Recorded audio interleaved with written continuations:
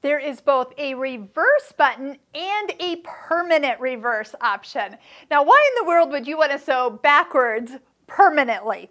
Well, here's how we're going to use the regular button. So when you're sewing, if you just want to have a few stitches backed up, touch and hold that button until you find that's enough to lock the stitches in. A lot of people like that feature to be able to lock the stitches at the end of a seam.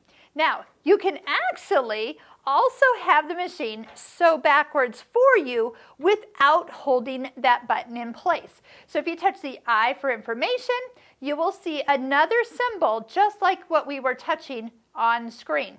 Now if you watch what's going to happen to this stitch right here when I touch it, remember anything that is turned on is yellow, and we are now seeing the stitches going up from the foot, not forward anymore. And as I'm sewing, it's just sewing backwards.